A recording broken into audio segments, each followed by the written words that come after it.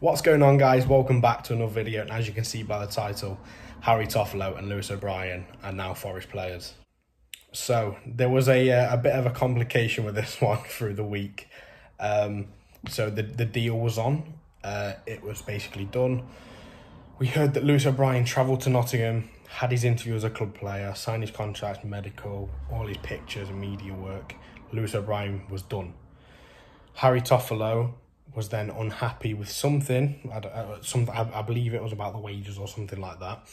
So he stalled the deal, and at one point, I believe it was on Tuesday afternoon, that the deal was off, and I mean completely off, because Toffolo and Huddersfield was just not contacting Forest at all.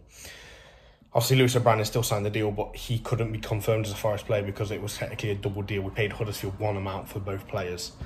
And then I think he had a change of heart, change of mind, something like that. Finally got his shit together and travelled down to Nottingham, signed the deal, had his medical, blah, blah, blah, blah. Both got confirmed as Forest players yesterday.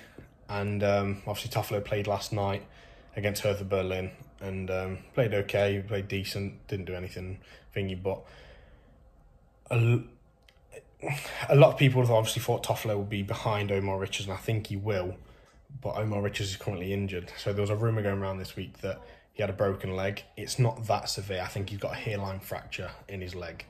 So he'll be out for, I don't know, a month or two. So Harry Toffolo will start the Premier League season at left back and could make it a chance to make it his own. And in my opinion, he was one of the best left backs or left wing backs, whatever you want to call it. Last year in the Championship, he was outstanding, always was a threat in all the games Forest played against Huddersfield last year. And going on to Lewis O'Brien, he was a cut above the rest last season in that central midfield position. Not many people in the league was better than him last year. He is a very, very, very good footballer, and one that Forest need. We need midfielders in the door. And there's not many better out there than him at Championship level to step up to the Premier League and try and prove himself, because that's all these players are going to try and do, trying to prove themselves in the Premier League. And such as Brentford did, Leeds did 2 years ago, Aston Villa did.